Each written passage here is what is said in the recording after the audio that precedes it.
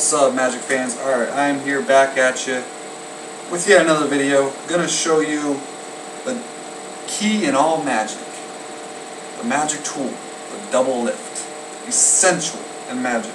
And you'll be surprised, even though it's so famous, it's like the standard magic, how many people don't catch on. It's amazing. You'd think they would know of it by now. But, many different ways to get a double lift, alright? Be easier if my camera was like pointed downward, but essentially what you're going to do is you're going to thumb over 2 cards and get a break with your pinky underneath. Alright? You got it now. There it is. Okay? So then what I like to do is go like this and flip it over. Okay? So, but what you can do, if you're going to hold it up, what I would recommend doing is grabbing them right here, just like that. That way it keeps nice and straight. You could probably hold it up forever. No one's really going to know. Alright?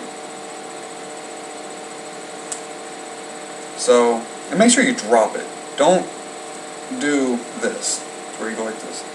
Don't keep your, just drop it, okay? Act like you have nothing to be worried about, you know? And there's many different things you can do, like, say they picked their card and it was the ace of spades. Their card's the ace of spades, right? Put it on top, you know, you could, I did this video before where you do this, and then you do a swivel cut and just control the card back to the top again. Okay, the card's on top. You can then get a double lift and show them. Okay, hold out your hand, sir. Hold out your hand. You know, they hold out their hand, show them. Like, this isn't your card, is it now? Even though that's close, it's not. It's the ace of diamonds. They'll be like, no. I'm like, okay, because sometimes I screw up and I actually give them their card. All right, go like that. Okay, say, okay. When I give you this card, I want you to immediately cover your hand with the other hand. You go in there. They cover it with the other hand and everything. Then you take this card, which really is the ace of diamonds that you showed. You really gave them their card, even though they think you gave them this card. And you go, okay, don't let me get in there. And then you go, but I got in there, because now I got this card, and you got your card. You know, and they open up, they're like, what? And when I do this, I usually just do that, just make a little sound, you know, right by their hand.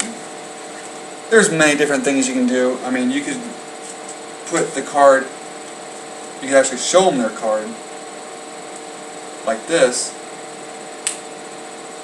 put it in the middle, snap, turn it over and look like, say that it jumped back on top. I mean, there's so many different things you do with the double lift. It's involved in almost every magic trick out there. So what I would do is I would practice, and you can even thumb off 2 cards, you know, like this.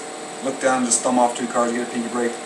Whatever you want to do, whether you want to do it like this, you know, there's many different ways you can do it. Some people actually take it this way and show it that way. Again, many different things you can do. So, mess around with the double lift. It's a really nice tool. I'm out.